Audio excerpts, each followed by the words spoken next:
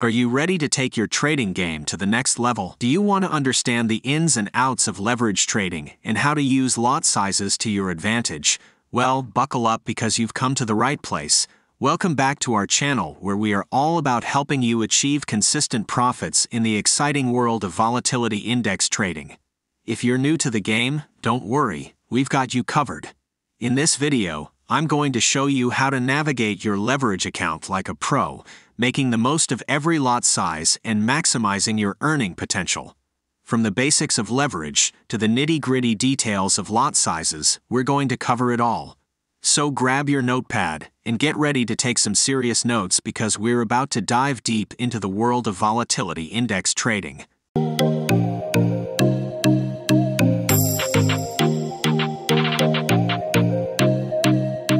Before we dive into the exciting world of volatility index trading, it's important to understand the fundamentals. And that starts with knowing what a pip is. A pip, or percentage in point, is the smallest unit of measure in forex trading. It's what traders use to calculate their profits and losses. But don't worry, it's not as complicated as it sounds. Let me break it down for you using the Jump 10 index as an example.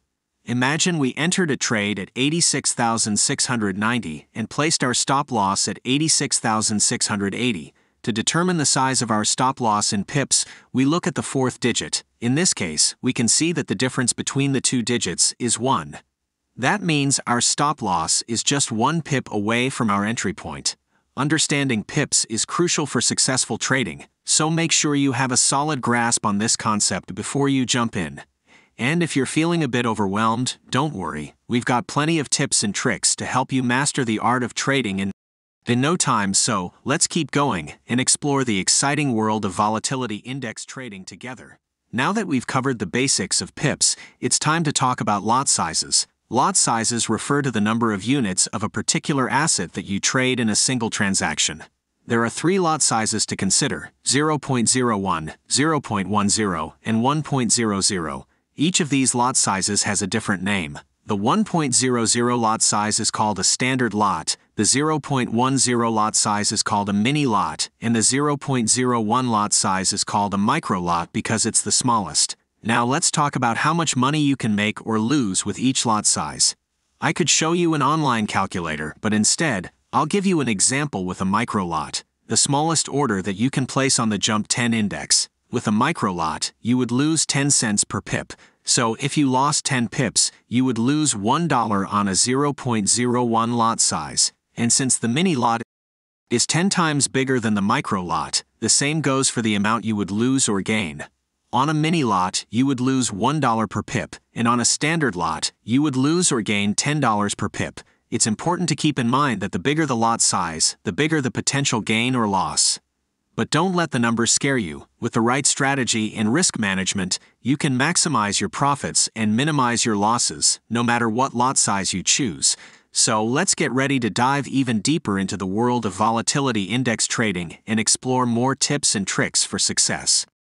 So say you got into a buy position, and this price went up to 86,720, and you had one standard lot on it, you'd make $30. Now you might be asking yourself, cool, I understand, but what is a standard lot? Like, what is the unit of measure on that?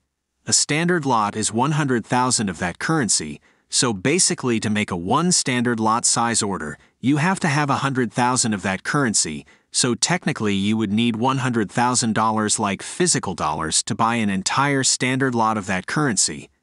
So you can see that without a leverage account, that's not feasible by the normal person. I don't think that you have $100,000 sitting in your trading account. That's where leverage comes into play. So again, 100,000 units for a standard lot, 10,000 units for a mini lot, and 1,000 units for a micro lot.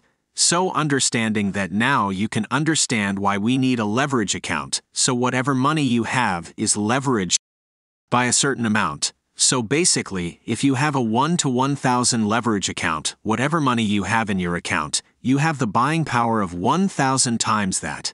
So if you have a $100 trading account with 1,000 times leverage, you have the buying power of a $100,000, meaning that the maximum lot size you can do is a 1 standard lot. Again, this seems super complicated, just because I have this all scribbled on this chart, but there are calculators online which I'm going to link down below.